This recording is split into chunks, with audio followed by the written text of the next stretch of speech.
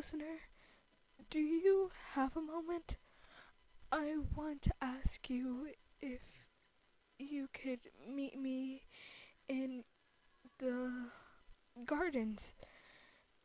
Yeah, the gardens by our dorms. I have something to ask you, and it's really important. But if you don't have time today, I understand. You don't have to. You're fine with it? Okay, well, I'll meet you there. Oh, if they don't come, they probably think I'm so lame. How did I talk myself into this? Oh, Todoroki said take a shot, but I don't think this is the greatest shot I can take. What if they think I'm weird? What if they hate me? What if they don't want to be my friend after this? Oh my god. Oh my, oh. Hey, little dreamer.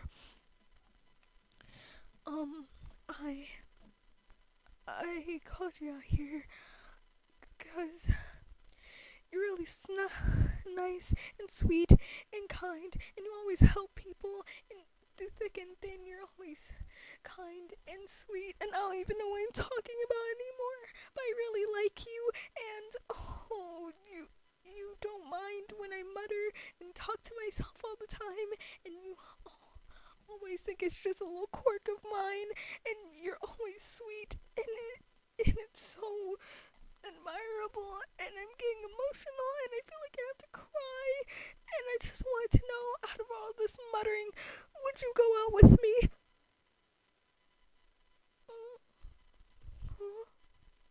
You would love to?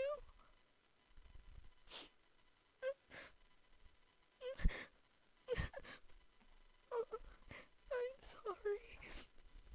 You're so sweet. I couldn't hold in anymore. I'm sorry for crying. You probably think I'm such a crybaby. You think it's part of who I am? I'm so happy. Don't cry.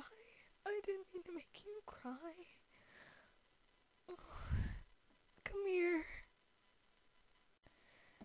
Deku embraced you in a tight hug. You don't know how long you stayed out there. The sun started to set. That's all you remember, really. When you looked up at Deku, when he was finally done falling into your shirt, you felt like you had to protect him. You guys might have been the same height, but he felt like a small little being that you couldn't let go or get hurt. He really did like you, and you liked him too.